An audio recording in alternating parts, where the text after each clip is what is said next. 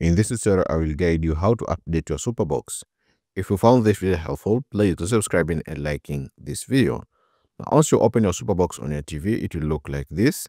Now make sure to select on settings, which is a gear icon, which is found here down. As you can see the settings. Now click OK on your settings using your remote. It will open the settings like this.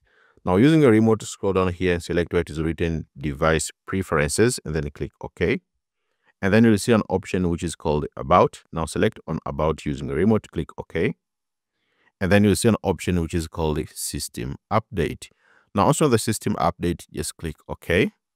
And then you'll start to check for any updates if are available. If there are any updates which are available, they'll tell you here and you'll be able to update it using this place here. Like for me, there is no any updates that is available, but if updates are available, you'll be able to update using this section here. Thank you so much for watching this video. I hope this tutorial helped you and see you next time.